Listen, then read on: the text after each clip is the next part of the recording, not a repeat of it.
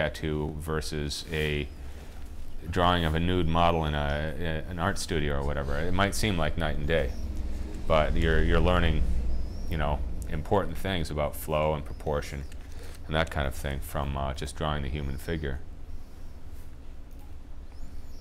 It's actually a great practice for anyone who is just wanting to expand their art skills in general. Get yourself in front of a figure model once a week and you will absolutely, guaranteed, see improvement in your work. Start out not being able to draw the figure very well, and by your third or fourth week you're already going to feel forward progress.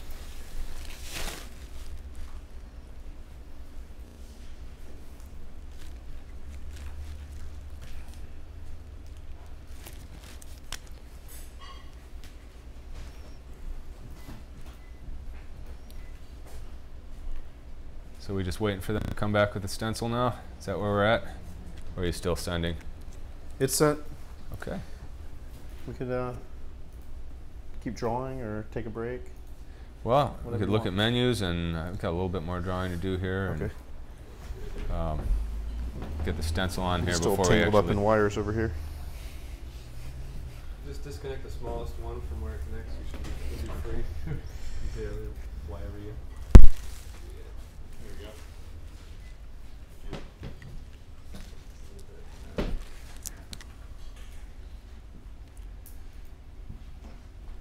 That's looking cool. Yeah, if you could come around and look over my shoulder, you'd get a better sense. But I'm trying to make it sort of gradually get more organic as we get farther away. So like the leading edge of all the ornament is going to be a little bit more, you know, smooth and yeah. And part of it is having these things fuse with the background. You know, like the points of these leaves. You know, obviously, we don't want to do it with all of them, but you can see like this leaf here came off, and you've got this thing happening down there.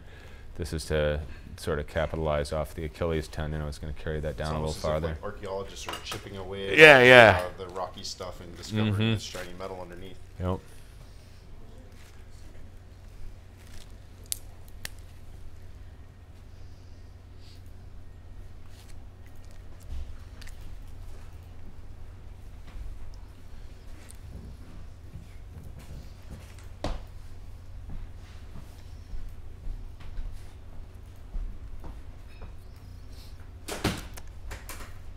And Russ, how do you feel about our live audience members once we actually get rolling?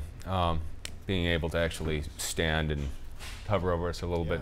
That's cool. Once we actually start tattooing, you're all invited to, you know, think of it in terms of being at a tattoo convention. You know, how close you would normally get to a booth or whatever. That's totally cool.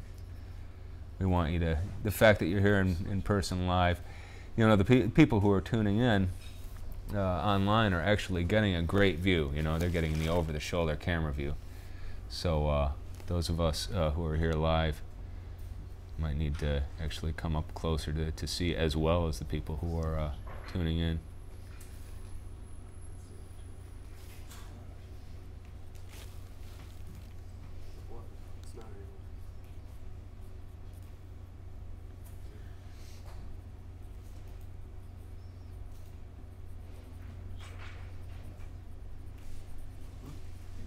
I just want to say I appreciate all the folks at home that are reposting this on Instagram and sharing this with everyone.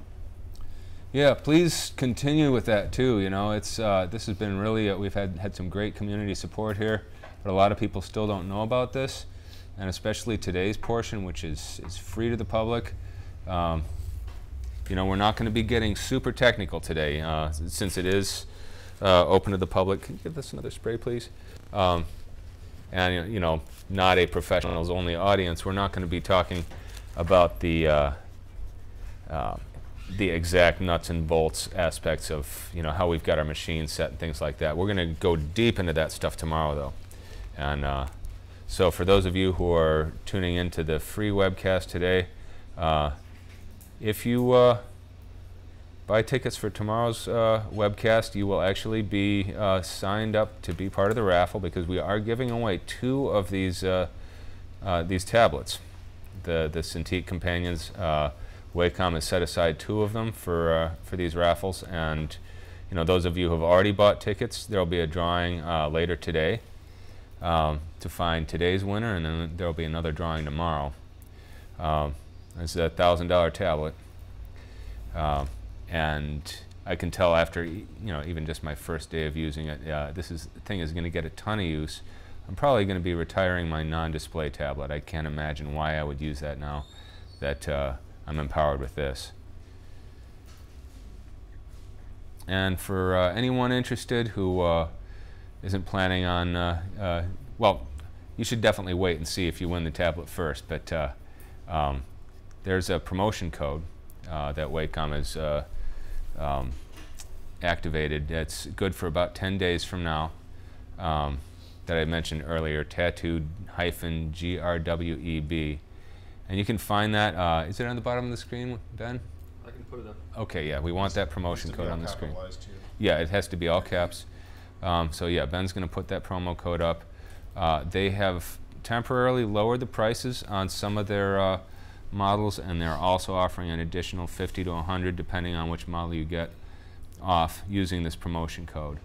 And so for instance, their lowest end model, which is normally a $1,200 tablet, you can get for $1,000, which is a tremendous deal. I remember when the Cintiq first appeared on the market. It was a pretty high-end device, and like I said, I would have eventually taken the plunge if not for having this enormous and very expensive computer meltdown last year, where I had to re-buy everything. Can you tell me what that was? Code? What's that? What was the promo code? Tattoo, all caps, hyphen GRWEB. Got it.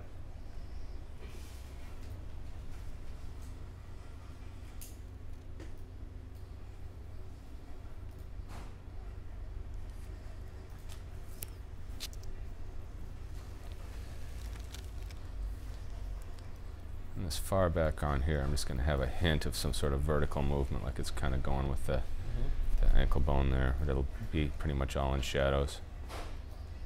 Cool.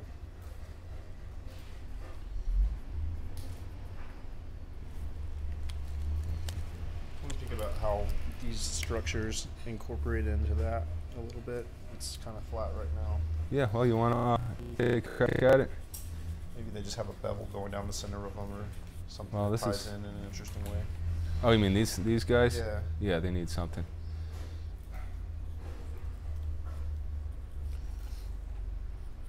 Well, if I were thinking in my sort of default biomech kind of language, it would be something along these lines.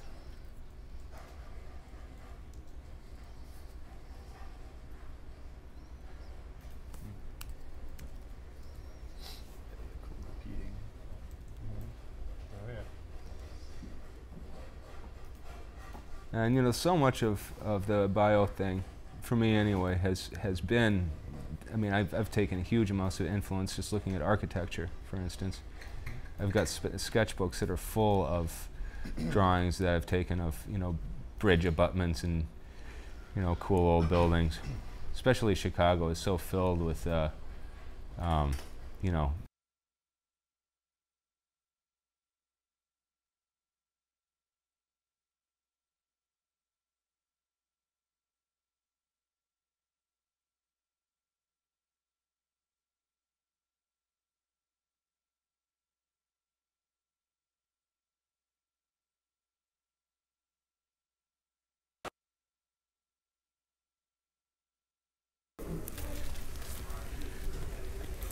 Are we on camera right now? I got him, Johnny.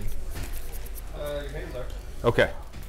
So yeah, as you can all see, we're positioning this stencil. We've chosen the size that we like, and Russ has just made some register marks on there. And I think he's going to actually do a little bit of redrawing. Yeah. Set this out of Go ahead. harm's way. When Brian stood up, I could see that I wasn't really happy with some of the flow up in this region, and also a little bit of this area was bugging me, so I'm going to wipe it and Okay. Do you want to stand him Try up for again. sketching it on him? Yeah, that would probably be Probably good. you can stand up right here. It makes it a little. Let's get this out of the way. I need some. Okay, yeah, that works. Yeah. Okay. Yeah, let's just hope for the best with this table. Big giant surfboard. Yeah.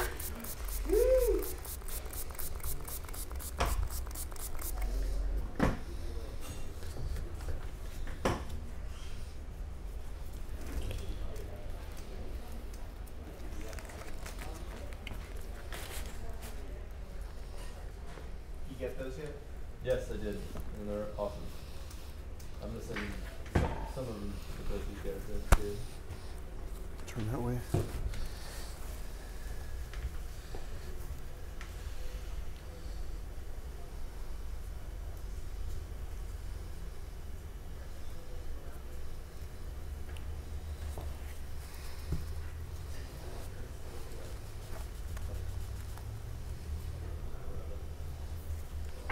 And when you're done with that, I want to wipe just one little thing.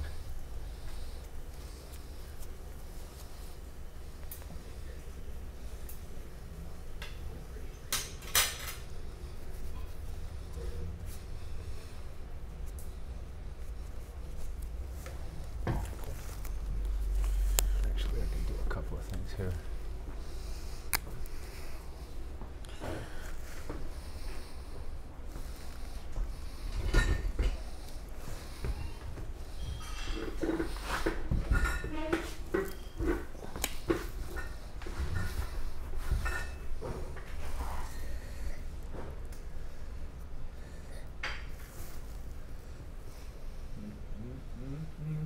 Wondering how long you can hold that? Me?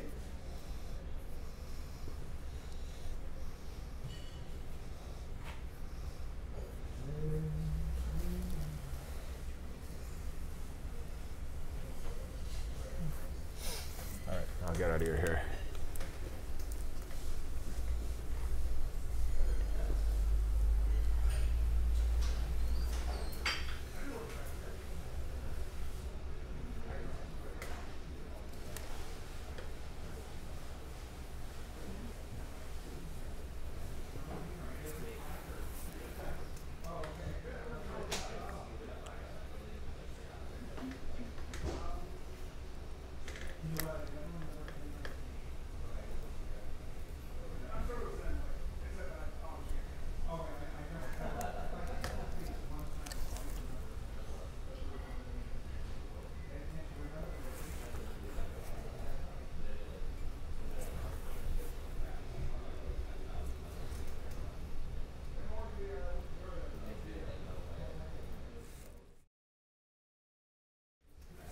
So we're going to keep Brian standing as long as we can.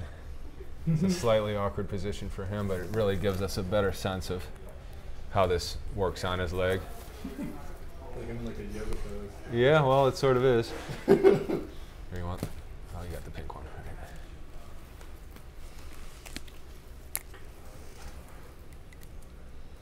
One of the things I'm doing back here is making sure we've got enough elements that sort of, I don't want to have a seam here, you know, like this Achilles tendon stuff. I like the idea of putting it all there, but I'm going to erase half of it so that when we do the inside part of the calf, we can have some things that are overlapping into it a little bit more.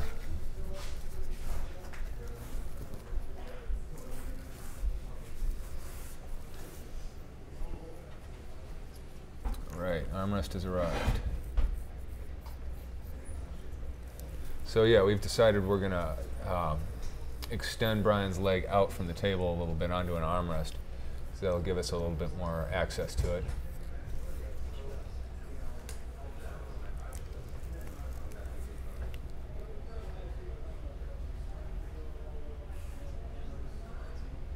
Well, as they say in chaos theory, sensitive dependence on initial conditions. And you were drawing on top of some jacked up ornament sketch that I put there.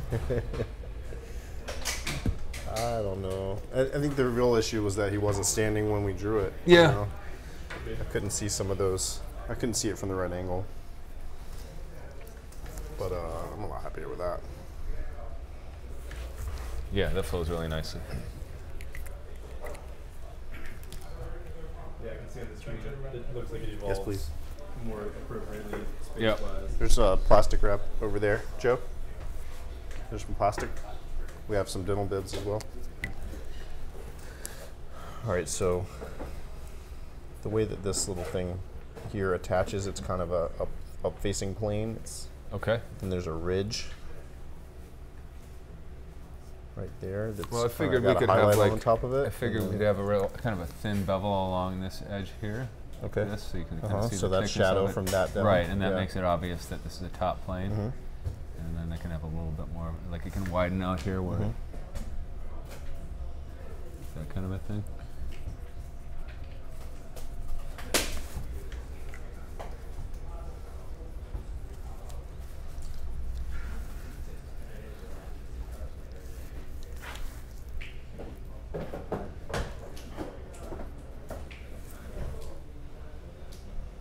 Now, because we know we're going to be adding on to this piece later, and we know the kind of stuff we're doing, but we don't know the exact flow and that sort of thing. There's a lot of things that we're just putting big drop shadows underneath and that sort of thing, knowing that we're going to be able to bring future elements into it seamlessly. It's one of the things that, and you know, maybe everyone who does large work eventually finds this same answer, but doing this the biomech stuff for so many years, I've found that it's best to just leave everything sort of open to expansion. You know, just never put a hard edge on a design, because you know, the person is probably going to end up adding on to it. And in many cases, somebody's going to start out with a half sleeve, just not feeling like they're ready to commit to a sleeve. And then by the time you're 2/3 of the way done with the half sleeve, they've already got plans for down to the knuckles. And at that point, it's like, well, it's a good thing I left it open to expansion. Yeah. Or if you're like Geckle here, it's down to the fingernails. Going for the full glove.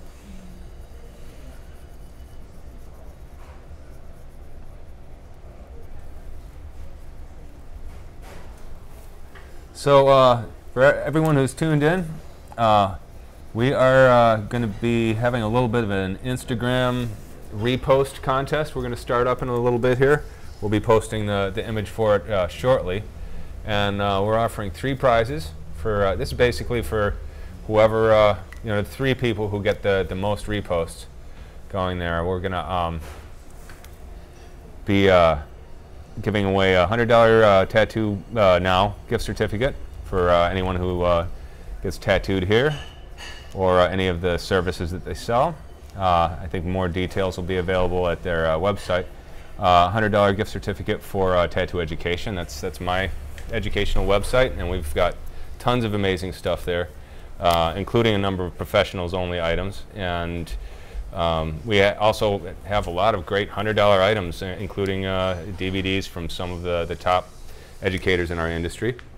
And then the other, which I think is a really appropriate prize for today, is from Russ, and that's a copy of Ornamental Archive. It's a signed copy, and that's the book we were talking about earlier. That's you know, amazing resource just for reference purposes, but also gives you a little bit of theory and that kind of thing on how to draw this stuff. And that's a signed copy. So anyway, repost, and we will be announcing the winner later today. We'll probably end up doing something like that tomorrow as well. But today's the big day. We're trying to get you all tuned in here.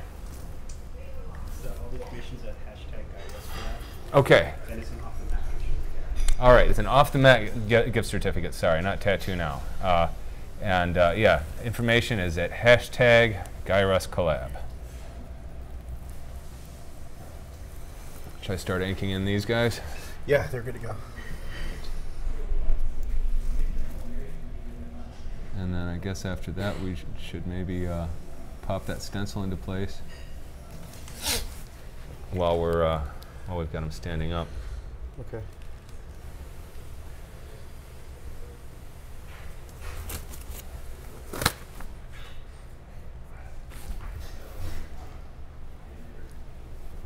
So I'm hoping that you're all getting more out of this than just how to collaborate, because although we are collaborating today, the fundamentals of what we're doing as tattoo artists are going to apply to every kind of project. But if you've got questions about collaboration, please share them. It's something we're seeing a lot more artists doing these days. I find it very exciting because, you know, my first collaborations were, you know, in my very first year of tattooing with people like Eddie Deutsch and Marcus Pacheco, and I just learned so much. Not only that, it's just fun, you know. But if you want to really broaden your vocabulary, or, you know, if there's another artist who you admire and they like what you're doing, you can kind of play around in each other's styles a little bit without it being like you're ripping them off or whatever. And you take home what you can from it. And I've definitely found that when I collaborate with somebody else and, you know, I get to experiment with their visual language, when I do my own thing with it later, it's still my own thing, you know. It's not like my work is suddenly going to look like theirs. That's part of the beauty of it all. I found that, you know, let's say you want to inject some kind of new element into your work and you find a reference that you really like, and you start doing a design with that reference in mind. You're thinking, okay, this is going to be radically different from my normal work. And it isn't. You know, what ends up happening is that reference will give a little bit of gravitational pull to what you're doing. It'll kind of yank it off in a slightly different direction from what you would normally do. But, you know, at the end of the day, you back off, you look at it, and it's still going to be your work. It's still going to be more or less what you would have done on that day of your career regardless. But it's going to have a little bit of something extra that you've invited in. So it's kind of the same way with collaborating.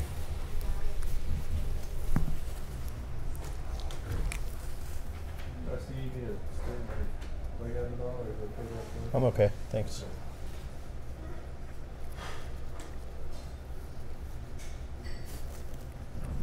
Yeah, I've actually got a few collaborations going on by mail right now, which is sort of fun. Artists who've come to visit. Brian here is actually one of them. The one that he and I are doing is on the easel right now. Got one going with Adam France and one with Craig Driscoll. And these are paintings that we started together while we were in, you know, in the same place. And then started shipping it back and forth after that. And that's been a lot of fun. You know, the key thing is just sort of being on the same page. You know, there should be surprises that happen, but if there's enough communication at the beginning of the project, whether it be on skin or on canvas, you don't have to worry about what kind of weird directions it might go off in, because you've already communicated that. I think that's a lot of, you know, making a collaboration succeed, is just making sure that that communication is there, making sure that you're both, you know, more or less seeing the same thing in your mind's eye before you dive too deeply into it.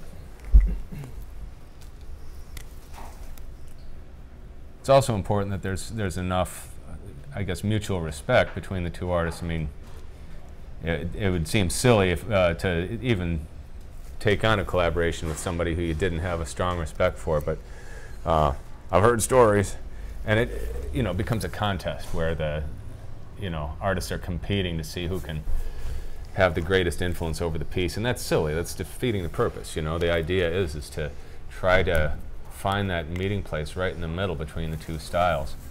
It's kind of like having another artist in the room who can only exist when you and that other person are working together.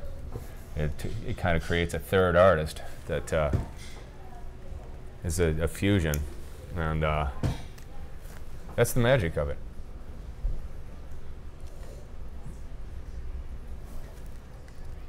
I have a question. Okay. So what was the very first thing that you did once you decided you wanted to collaborate? What was the step number one? Oh, well, you know, I mean, it started when I was a kid, and having a brother and sister that also were artistic, and, you know, so by the time I was an adult, I'd already done so much drawing with them that the idea of passing something around and you know, the different parties handling different parts of the project was kind of second nature. But for this project? Oh, for this? Well, okay, we first started by talking, like, what are the elements we're going to be doing? This was at a point when Russ had just posted a couple of particularly awesome ornamental pieces. And I was just looking at him thinking, man, I would love to just draw on that and get a little mechy with it, you know? And next thing I know, I'm sending Russ this long text. And one thing led to another. So we had the idea for what the elements were going to be. You know, he was also doing these interesting dimensional kind of geometric things at the time, starting to experiment with those. And so it just seemed like a no-brainer that we would fuse the ornament and the biomech and then work in a couple of these geometric elements, because that was kind of like just tapping into the cooler aspects of what we were both up to at that time. So that's where it all started. And Brian had somebody shoot some pictures of his leg from multiple angles. And you might have seen when we were working on the tablet in some of the earlier parts of the day, and we'll pull these up again. But Russ then took I did some rough sketches in those photos, and then Russ took those sketches and started doing a little doodling in one of those, and got it to a point where it was about here, you know. And Yeah, I need to. we also did some emailing back and forth in advance to figure out what graphic elements to do the 3D thing with.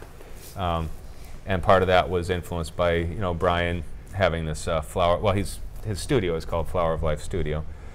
And so we started looking at graphics of that, and Brian sent us some stuff, and I did a little playing around with other graphics, and you know, we kept some things and discarded some things, and I mean, just like you saw Russ erase and redraw some stuff. Now, just assume when you're doing anything like this that there's going to be, if you don't throw some stuff away, you're not working hard enough. You know what I mean? I mean, maybe you'll sit down and start drawing, and everything will go so smoothly that it just wouldn't make any sense to throw anything away. But I just kind of reworked all this. Yeah, much this clearer piece flow that was on that. coming down here was getting a little bit of a kink in it. When Yep. it turned certain ways, so Yep. I sort of. I really broke like it this in whole half ankle area. and then Yeah. turned it in a little bit more. Yep. Looking great. Let's see how the stencil fits now. I think we're almost at that point.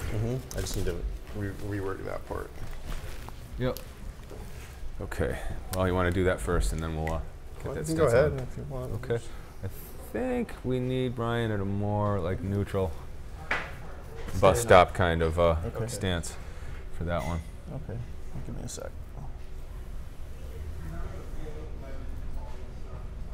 Yeah, and then when you're done with that, I'd love to cheese this to the knee.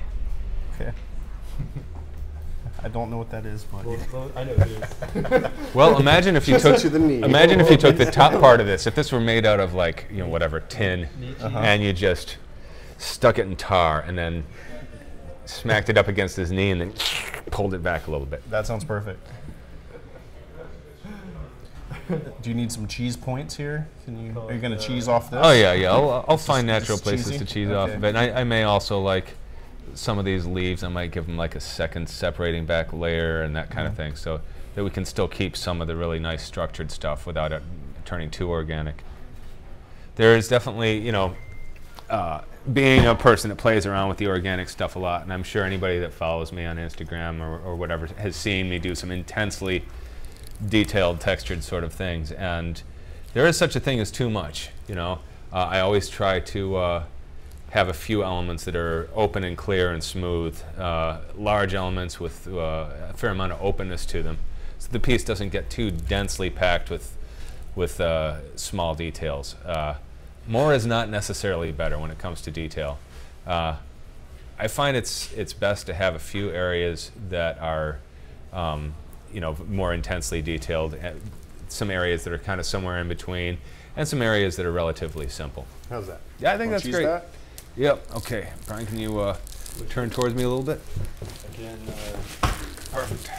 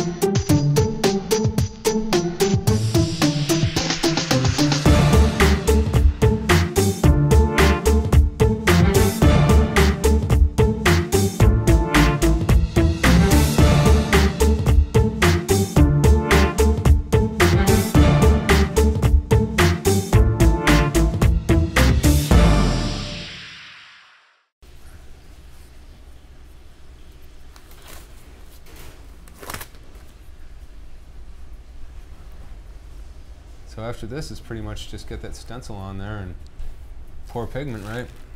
Yep.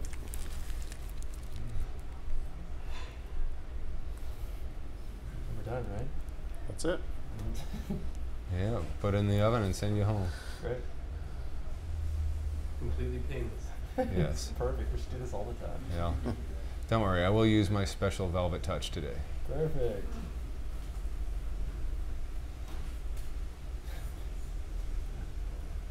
Russ, I expect to see.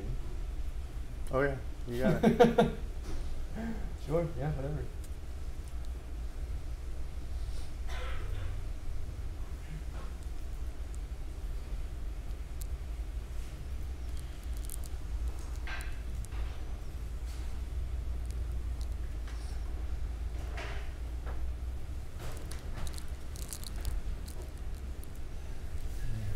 The shin bone. Got to cheese onto the shin. And then, yeah, there's this kind of scarred area there, so we're not going to want to. Yeah, I think that's fine. We can have one smooth thing cutting across that really scarred area.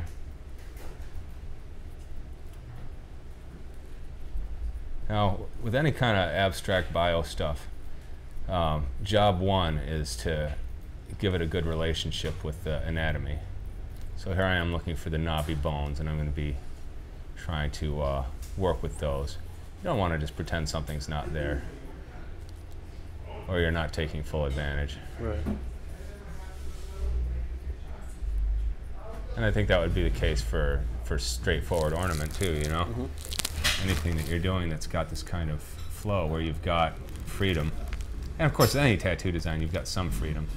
You know, if you're doing something that's figurative, you're going to have a little bit less than if you're doing something like this. But you've always got the option of working well with the body. That's always something that is worth a little bit of extra effort, to just start by looking for the big forms on the body and taking it from there.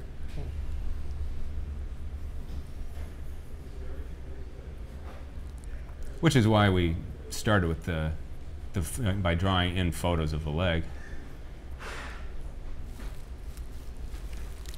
It really helps to see it a lot smaller, doesn't it, before you have to start extrapolating to this enormous leg. Yeah, at this size, you know, it's so easy to start drawing too much detail or start drawing too small or whatever, and then end up at a point where you're 2 hours in and you're like, oh, I'm not sure about that. Or, you know, you end up just making it work because you're 2 hours in and your client has to eventually get home, you know. But working on paper, you're just going to think differently, you know. It's almost like a, whatever, for lack of a better term, like a God's eye view, because you're seeing it. So you're seeing the whole thing at a glance, you know. And that, I think, is... I think people are tempted to just get out the tracing paper and draw full size, you know, because they figure they're going to save time that way. They're working, you know, with the full size, you know, template that they're going to be actually tattooing. But that's not necessarily going to be helpful.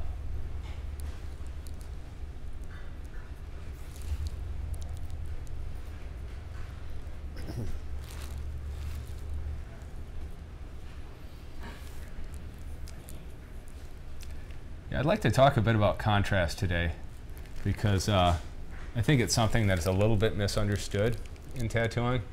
And of course, contrast is key, right? I mean, it's what makes something strong.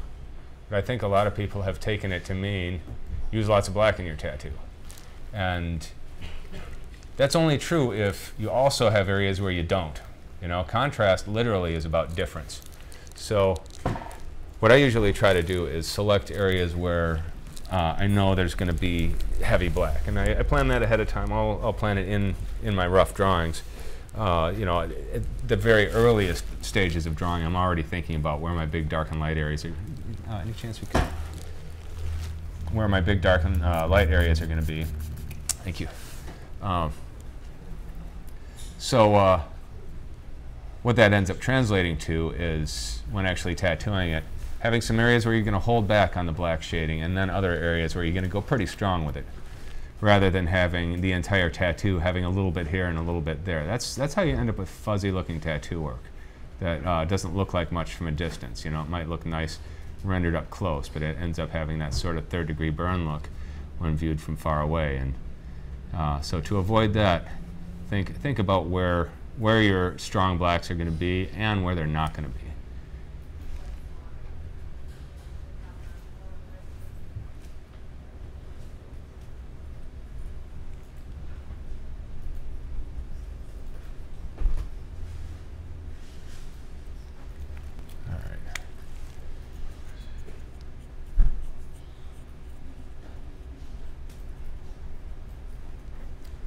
And before we actually pour our palettes, I think we're going to get out the old Abbott color wheel, which some of you may have already gotten familiar with this project by supporting Russ on Kickstarter, in which case, thanks for being part of it. I think that this color wheel really is a kind of a long overdue thing, which, you know, when I first came into tattooing, I was kind of shocked by how little like art theory there was in the profession. You know, I mean, you couldn't find a lot of people that had much of a grasp of traditional art theory. And the idea of a color wheel, like the guy that I was working with at the time, Bob Oslin, he brought out a color wheel and showed me what it was all about. And it was just a simple thing. And you know, I've kind of included it in my book, Reinventing the Tattoo. But what Russ has done is he's taken it a whole step further, and it's an interactive color wheel, a device that you can actually rotate and move parts around and figure out color schemes by seeing what it has to tell you. There's a number of different ways that you can engage with it, and it actually shows you precise colors in the Eternal palette. That's the pigments we're going to be working with today. Although the wheel can be used for, you know, any brands of pigment. Yeah, I think this is it. Well, let's try it. Yeah. Good old stencil stuff. Say when. That should do it.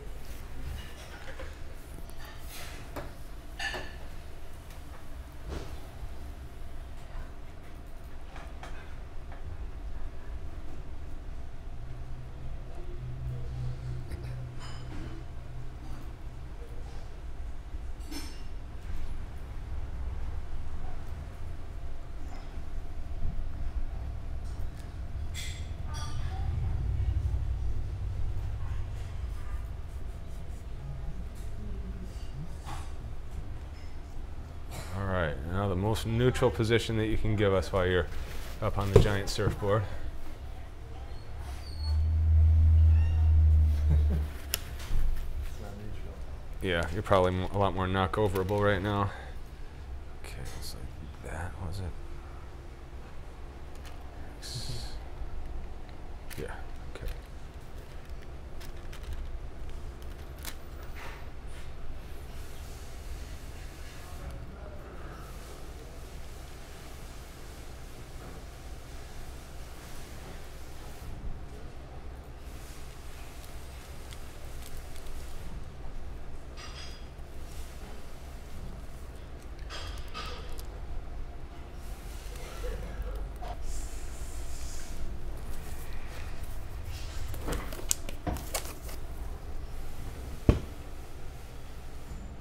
Maybe some stencil stuff over there, Ross. Oh. Yeah, I think I might need a little bit more.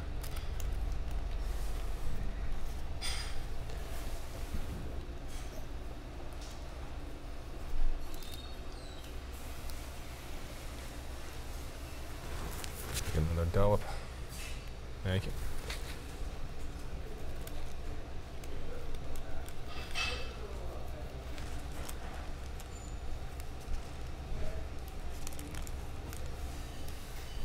All right, so this is sort of a precision stenciling thing here, where we're painting the stencil stuff in between these other elements, but regardless, it's falling apart. If we need to redo it, we'll have to print another one, but I don't think we're going to need to redo it.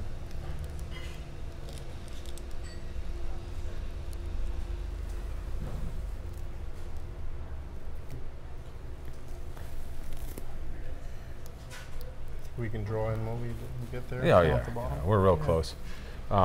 So anyway, we're talking about the front edge at one point, right? Mm-hmm. Because this is going to be coming in the foreground. Right. Or do we know that yet? Should we just leave that? Because we don't know what's going on in here yet? Yeah. Because it could be that there's going to end up being more foreground elements, and that's going to be the end of that. Mm-hmm. Or it could be that we decide to make this front edge come out in front of other stuff. Right. But if we just leave it like this, we've got both choices. Yeah, I agree. So, yeah, we don't want to close up too many options about that. It's a nice sharp stencil. I think I'd like to do a little bit of mac and cheese stuff here. You want to lay back down again? Sure.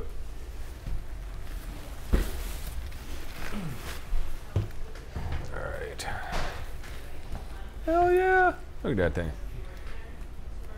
Okay. Let's see. Can I get a little alcohol, please? Thank you. Let me step away for a second. All right.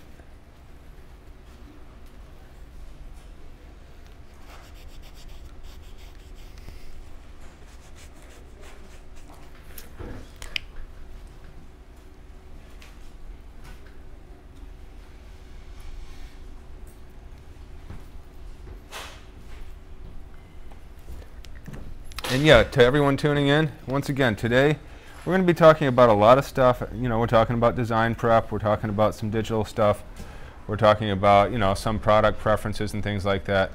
We're really getting technical tomorrow. That's what, we're saving it all for then. Now, of course, today is open to the public, so we don't want to get technical. Please feel free to ask any questions you want, but there may be some that we just tell you, ask us again tomorrow. Because, you know, anything that's real technical, that's where we're going with. But don't let that stop you from asking.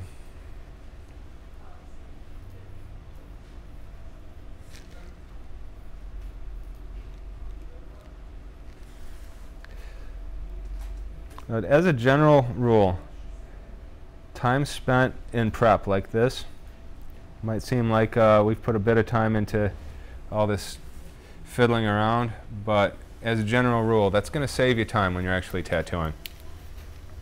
Now here's a little thing that I like to point out. Okay, so you've got this arc in the stencil. Notice how this leaf that was here already, just from where the stencil landed, it lined up perfectly with that arc. You don't want that. Your foreground and background elements should sit in distinctly different positioning. So in this case, I'm just erasing that top edge there and redrawing it, just so things don't coincide too much, because it becomes less clear. It becomes actually harder to read when you've got things landing on top of each other like that.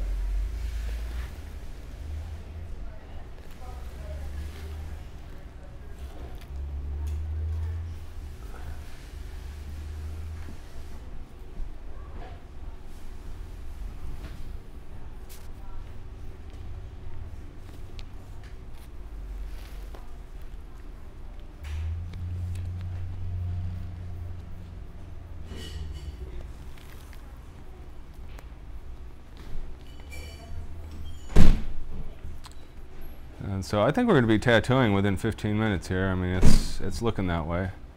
And probably right before we start, give Brian here one more chance to whatever he's got to do, and everyone else who's watching, you need to hit the bathroom or whatever, that'll be your chance. And then we're probably going to go about 3 hours without stopping for the first round.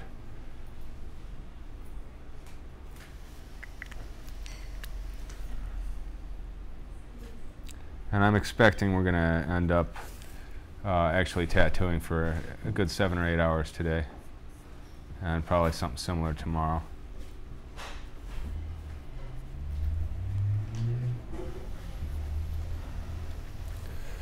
Well, should we have him stand up and look at it from a distance? Sure, let's do it. Yeah.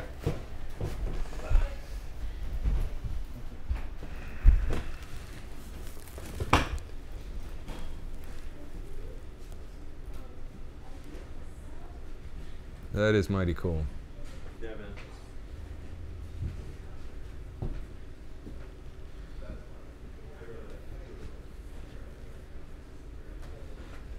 There's a thing on the back of the knee I want to alter a little bit.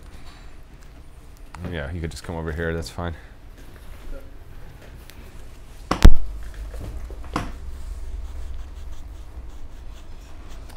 Again, just looking for ways to make shapes bigger.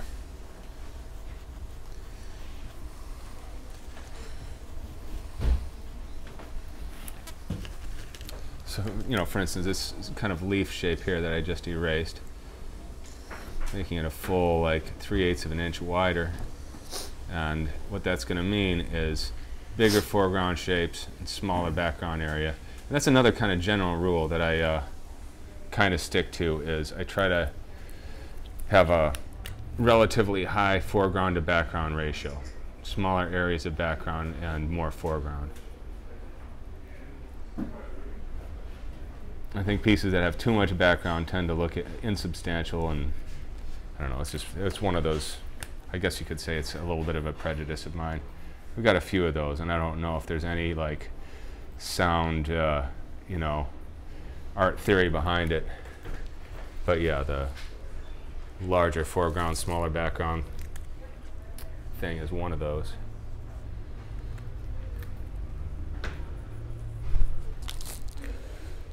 Okay, and then Russ, let's talk about lighting. Okay, for instance, these curves here. I'm guessing there's going to be like a place right about here where it kind of comes around to some shading. So I've heard the term before, shadow core. So we're going to, I guess, have a shadow core right about here. And so we'll have our warmer, lighter color above that. We're also going to have the warm glow coming through the pattern. True, yes. I don't know if we want to try to show that hitting along the edges. The ornamental surfaces yeah, there. Yeah, I think that that would just be hitting the very edges. Yeah. So that's where we're going to have like the actual like true oranges and reds. Well, should we get ready to demonstrate the color wheel? Or are we at that point? Yeah, sure. Do you guys use black for that? The shadow core and the foreground stuff? It depends, you know. I mean, like with this, I think the heaviest black is going to go, you know, in the farthest background. But there'll definitely be a little bit of black in there. Well, often what I'll do is, and this is something a lot more artists are getting comfortable doing, is I'll probably do most of the shading with lighter colors first, and then I'll come back in and hit those blacks anywhere that it seems to need a little bit of extra emphasis. So, all right, so this is a plane facing down. That would be shaded. Okay, so this line, what's that joining with? Because as it stands, it's just kind of disappearing behind line? there. No, this one here. Should it join with continues this? on. It It should go continues underneath, on, but yeah. then it doesn't really follow through. So either No, we it need to bring it doesn't, all the way yeah. back here, or we need to have it flow into this. Because I like the amount of surface area it Right. covers. Yeah. Yeah. It doesn't go anywhere though. So, I mean, we could do this with it. Yeah. Now, that's me thinking biomac, you know? No, that works. Okay. Just maybe not such a point right there. Maybe a little bit more of a thickness to the whole edge. I'll let you do it. Good, too close. I was also hoping that you could clarify exactly what's going on here with that little glitch. Well, what I usually like to do is to have this little circular element where the two pieces Oh, I of got you. I got ornamentation you. meet. Yep. I got you. So it's kind of got a little ball on it. And then And this then I is sort of just build that surface up. Like I'll usually do a highlight that Yep. as if it's kind of coming Yep, up I and there's got a you. highlight on top. Glad I asked. And that's actually something I could easily steal and incorporate into a lot of the mech stuff that I do, that little extra ball there. Right. Yeah, so there'd be like a highlight falling Yep. all the way along that eventually. Yep, like a Marcus Lenhard style bevel. Mm-hmm. Yeah. Well, you know what? Consider it stolen. Okay. All right. So this, we're gonna bring it up Oh, I got you. So it's not such a. Maybe. What's happening there? Well, I don't think that second that's arc not is quite right. necessary. Yeah. Go back in. I think it can just come right back to here where it started. Okay. Yep. Let's see. This guy needs a little bit of a twist.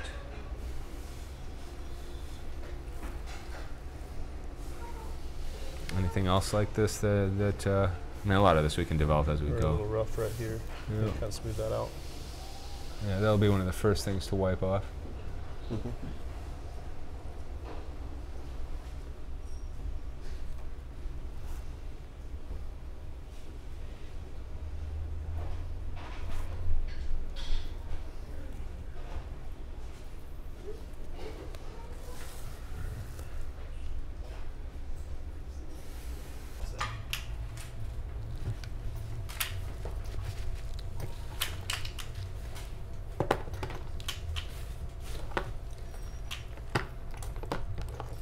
Well, I need to get some more of this one. I'm gonna pour one of these dark brown also. If you want to call out specific things you're looking for, I'll I'm try going to for black. find them. Black and purple concentrate. Ah, there you go. Anything I pour, do you want me to set it out, hand out to you? Sure. Or, Purple concentrate, we might have to grab from the shop. okay. I don't travel with it. Gonna have to make it that quick. Yeah. Purple Yeah. concentrate in a warm medium gray if they have it. Yep. I'm pretty reliant on the concentrate.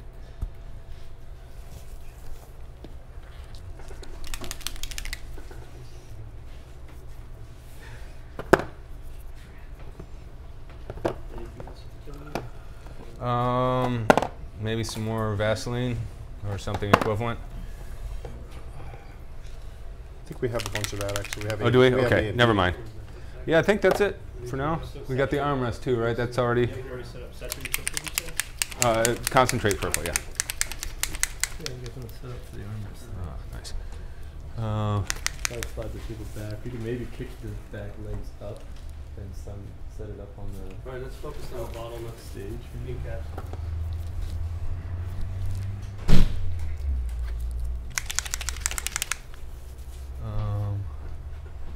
Should probably mix a light orange too. Yeah, can you just move the bottle back a little bit so that it's Oh, really yeah. focused on the caps? There you go. Russ, do you have an extra needle bar I can use just as a stirring paddle? Or anything sterile? Not really. Let's see, you got the light red still, or did you just put it back? There you go.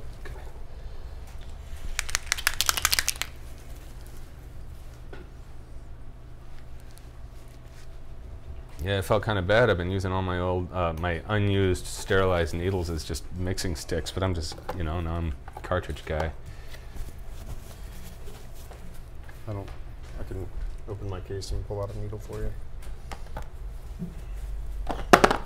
I should probably just one of these days throw a bunch of toothpicks in the autoclave. It's the kind of thing you just don't think to do. So yeah, I'm pouring this range of muted cools.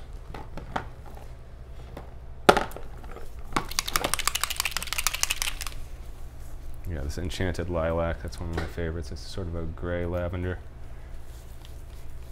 And part of the, like, what has gotten me interested in certain colors is I see something that's similar to one of my favorite oil paint colors. I have to try it out.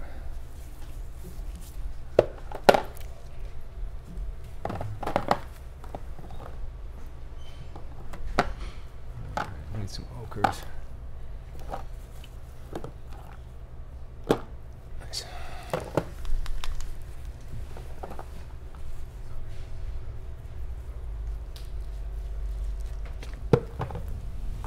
What's that? Oh, I've never seen this one. It's Tempered brass. That's a nice right in between the sienna and the ochre.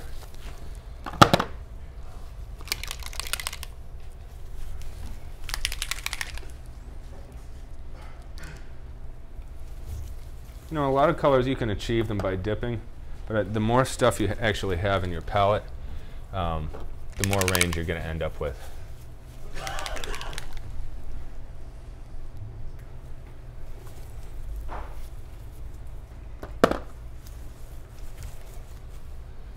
Let's see. You have white separate.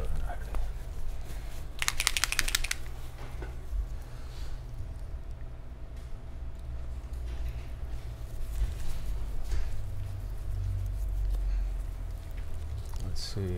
Seafoam. What's this? Bermuda. Good one.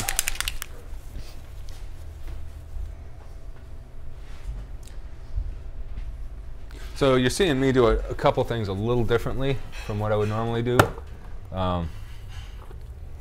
Normally I actually put my palette on a plastic plate, and I'll actually have two of them. I'll have one that is for the palette and another one that I keep underneath it, and anytime I'm going to step away, I'll put the palette underneath the second plate. And having it on a plate allows you to kind of rotate and reposition, so whatever color you're using you can have closest to the tattoo.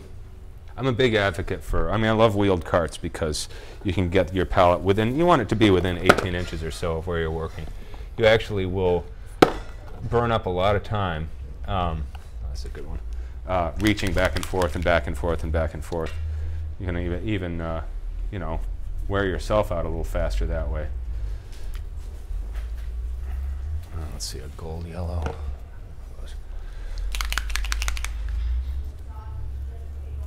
Alright, well, I'm pretty good here. Anything that's obviously missing? Maybe some more blues?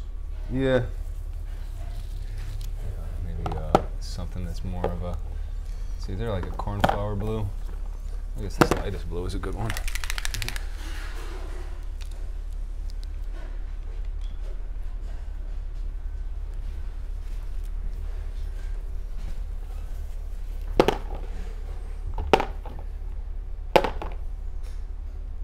Light cobalt, that's a good one.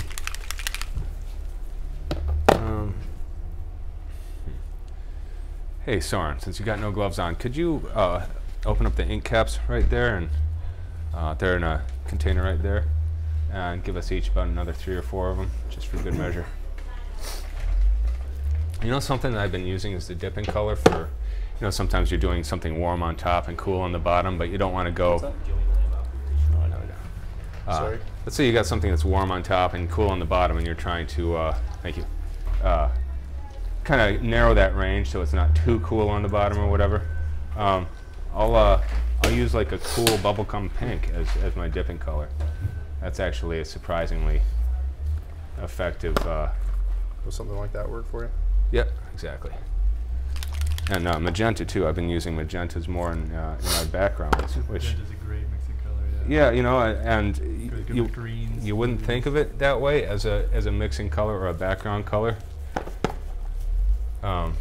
The thing about pink pigments in general is they are not strong pigments. Like if you take like a dark magenta and put 1 drop of white in it, it'll make a major difference in how dark or light it is. Where if you put 1 drop of white in, you know, a concentrate blue, you're barely going to see any difference. Let's see, last thing I'll need is a deep magenta. I think I'll have it. Yep.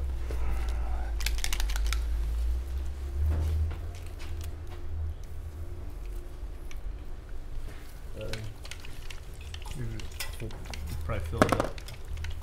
Purple concentrate. Awesome. Thanks. Just water, yeah, it's fine. It's vodka. Put just a little water in it. Okay. And I feel pretty good about my palette. Oh yeah, I'll need something in my rinse cups.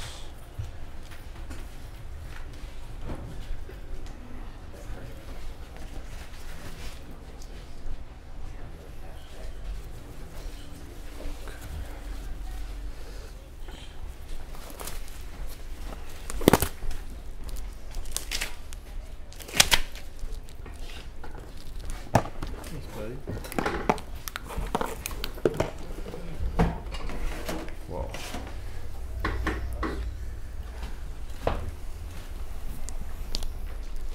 I have no depth perception. I have only one working eye, so I do shit like that all the time. Yep. And don't tell anybody. I'm also colorblind, but no one needs to know. Your secret safe.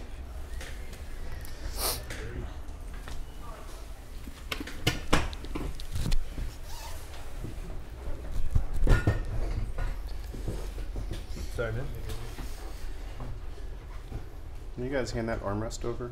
Oh yeah. Yeah, how you guys planning to? Well, we were gonna try just scooting you down the table. I think we're gonna. We could probably push this. We can push the table all the way up that way. That'll buy us a foot. Yeah. Could I see the back of your leg for a second? Okay. There you go. That's perfect. Yeah, and believe it or not, with two of us working, we can get this thing pretty dialed in one day. Okay, you want to step off for just a second? Sure. Yeah.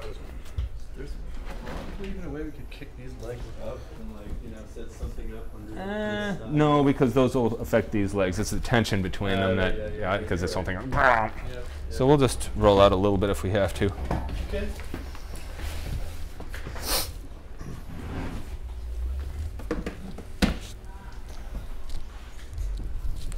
Okay, well, I'm going to step away for a second, and one of us should probably start first. Okay. And, yeah, I guess, Brian, do you need to do anything before we I'm start? gonna use the restroom really quick, yeah.